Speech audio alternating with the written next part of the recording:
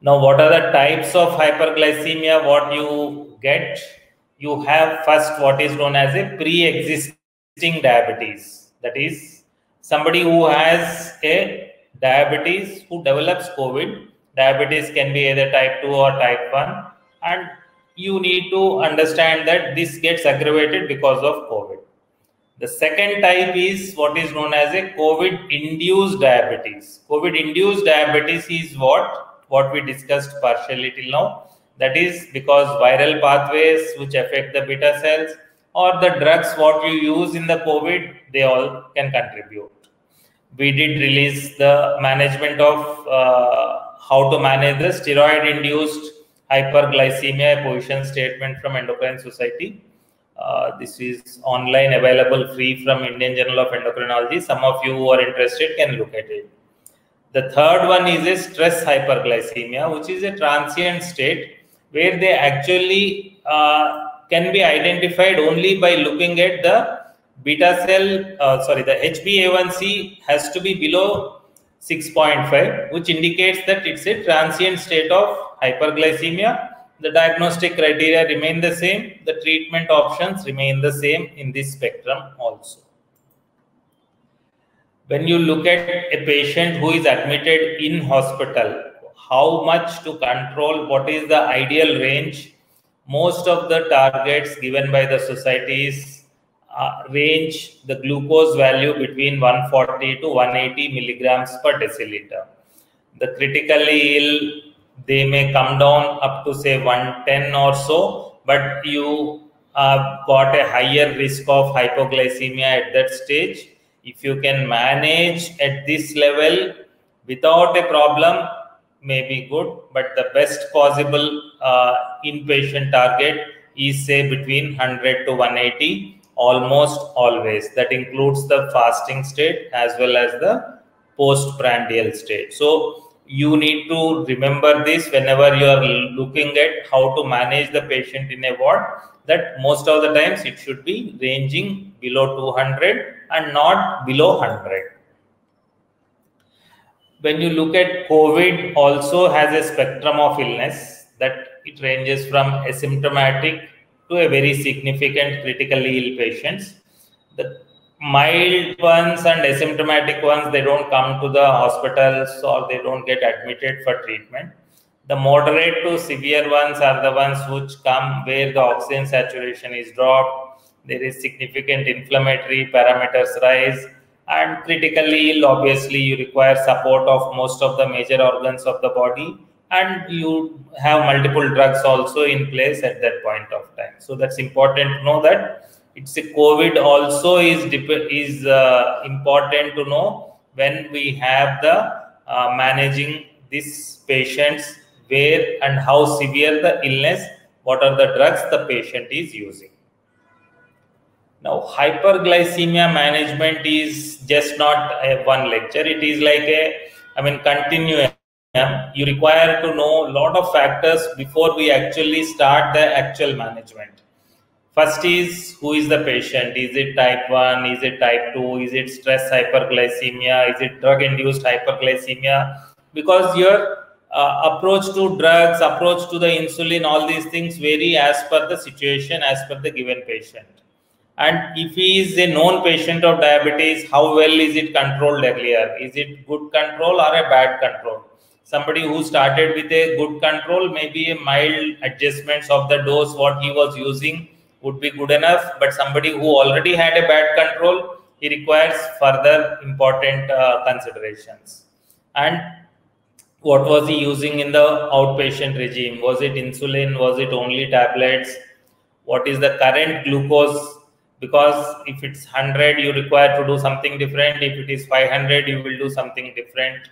And what is the condition of the patient, whether he is able to take orally, not able to take, is he on a continuous drip, is not, what is the setting where the monitoring facilities are available. These are the things which are, all these factors will determine what to choose when you are managing a patient in COVID ward about glucose management. When we look at the hyperglycemia, this is a traditional pyramidal approach. That is, the diet, exercise, and oral monotherapy forms the baseline, the foundation. Then you go on to oral combination, then oral plus insulin, and finally insulin multiple doses. This is like a standard type 2 diabetes management of any hyperglycemia. And unfortunately, the options are increasing day by day, year by year. If you look, say, from 1923 when insulin was started, and from here till about 1990, you had only insulin, sulfonylurea, and metformin to look at. But in the last decade and 2 decades, you have almost 20 new groups of drugs which are available for usage.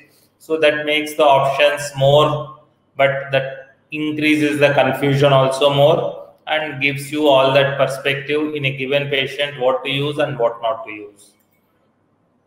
These are the different options which you look at as far as how to approach the hyperglycemia is concerned. This is based on the pathophysiological octet, and you have basically what is the reduced insulin secretion from the beta cell. So you can use insulin, or you can use the insulin releasing drugs, that is sulfonylureas or glinides, or the DPP4 inhibitors or GLP-1 receptor agonists. They also, some of them have a property of increasing the glucagon, and to reduce the glucose from the gut, whatever you have consumed, the alpha glucosidase inhibitors are used. The peripheral glucose uptake is increased by the metformin, and the SGLT2 inhibitors are the ones which we use to prevent glucose reabsorption from the kidney, and peripheral insulin sensitizers, the glitazone, and some in the CNS, again the GLP-1s have some effect. So these are the multiple options which are available in the management of hyperglycemia. We shall discuss some of them in relation to COVID. How do they fare in the management of COVID and diabetes? Metformin, the number one drug as far as the COVID and diabetes is concerned. It has multiple mechanisms of action. Its primary being the reduction in the insulin resistance, and some of the benefits as a cellular AMPK activation, which actually senses the energy level in the cell. Some benefits as far as the antioxidant, anti-inflammatory controls. So being the commonest, it had already got a meta-analysis which shows that, this is the forest plot of it, which shows the metformin users fared better than when compared with non-users as far as the COVID-related mortality is concerned. So some of the data which says that metformin, if it is otherwise indicated, can be safely used in a given perspective. About how much to use, that we shall discuss later on. Coming to pioglitazone, these are not very popular drugs in the management of type 2 diabetes.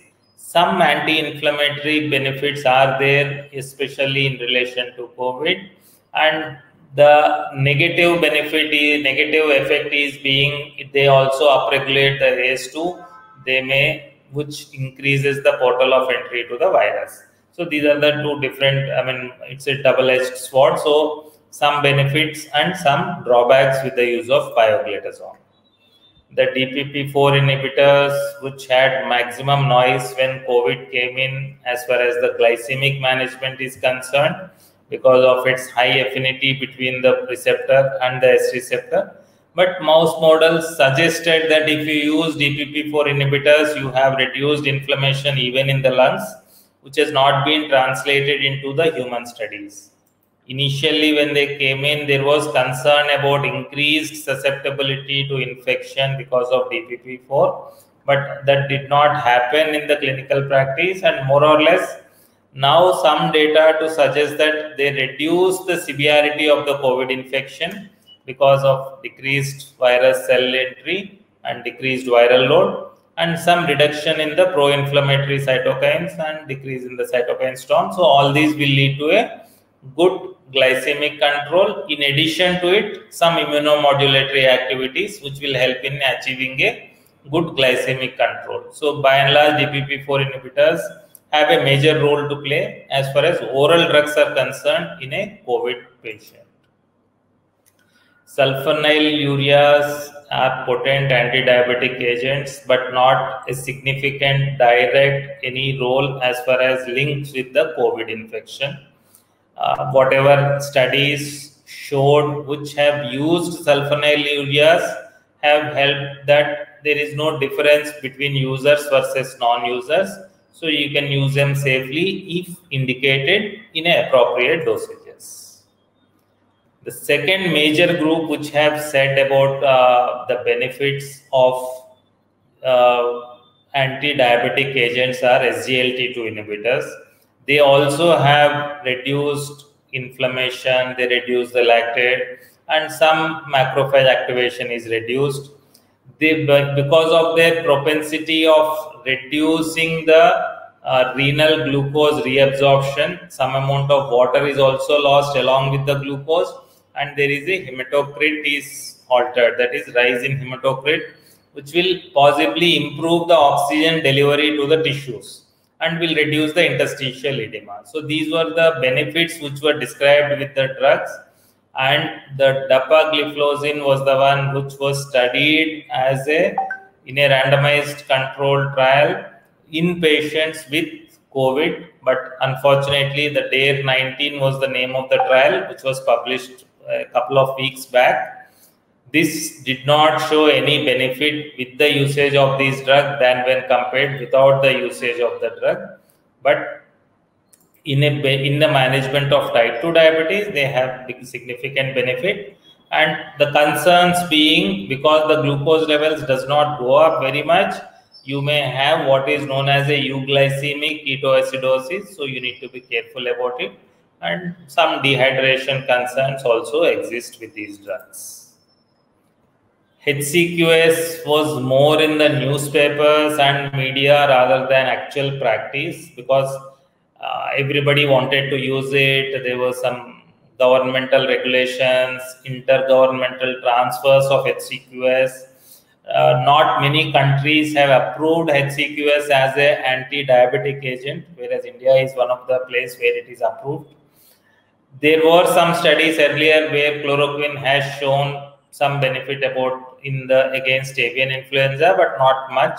They basically prevents the replication of the virus and reduce the cytokine storm as well, but not much of benefit, more of a hearsay anecdotal evidence rather than any significant benefit.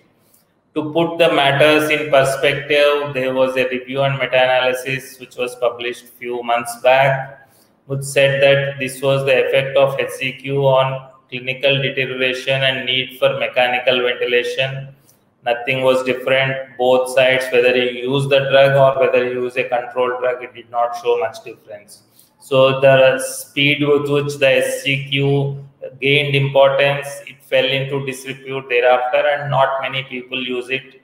But if you have some other benefits, mild diabetes, maybe that is a place where you can use it. So to put all what I have discussed till now in a nutshell about anti-inflammatory properties, the common parameters when we manage the COVID are the CRP, IL-6 and ferritin. And each drug will have some of the studies which have showed these benefits, that CRP level is reduced, IL-6 is reduced, ferritin is reduced with metformin. Most of the parameters, some of the gliptins have shown increase, but wherever the immunomodulatory properties did exist, they have shown maximum benefit as a standalone molecules in the management of COVID. So much so for the oral drugs, but in a COVID ward, by and large, the treatment is on the insulin. So we shall discuss about insulin for a few minutes before we actually look at how to manage. And when you look at the insulin, something known as, there is a basal insulin, something known as a bolus insulin. The basal is what? For the metabolic functions of the insulin, there is a constant release. Even if you are on a fasting state, your insulin production does not go to zero. There is a production of insulin which needs to check lot of things functioning at the liver and muscle. So you require what is known as a basal component of the insulin for it. And bolus insulin is for the meal related rise of the glucose. So whenever you consume a meal, the glucose goes up. So to cover up that rise in the glucose, you require a prandial component. So you require a basal and bolus insulin by and large. And the components are about 50% of the total requirement is basal and 50% is the bolus. So that bolus is subdivided between 3 meals depending on the ratio what the patient is taking, either a major meal in the morning or in the afternoon accordingly. So this is the basic things about insulin, how much or what to use.